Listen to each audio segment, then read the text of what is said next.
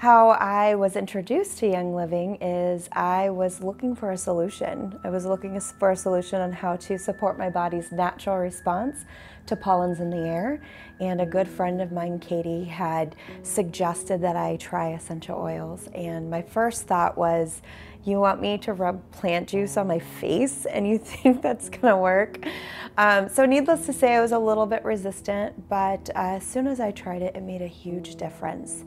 And what I didn't understand is as I fell in love with the product and started my journey, Young Living compensates you for it, so it turned into an accidental business.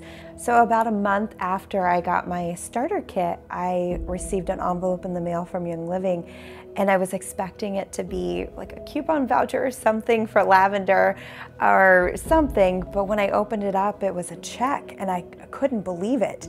And I called my Living Well Now community to tell them, hey, I think there was a mistake, and they sat me down and explained the compensation plan, and I haven't looked back since. So I'm an accidental business builder, and I've been loving every minute of it. One of the really great experiences that we had is my husband and I, his father passed away recently, and thankfully to building a residual paycheck, we were able to sustain our bills and our family and our livelihood, but the community that rallied around us has just been amazing. Notes and emails, reaching out, meeting up for dinner, that kind of thing. It's just been a really great support to get us through such a trying time.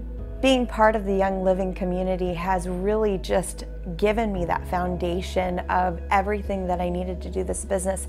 I think the most important thing and the most striking thing was I had no idea the relationships that I would make along the way.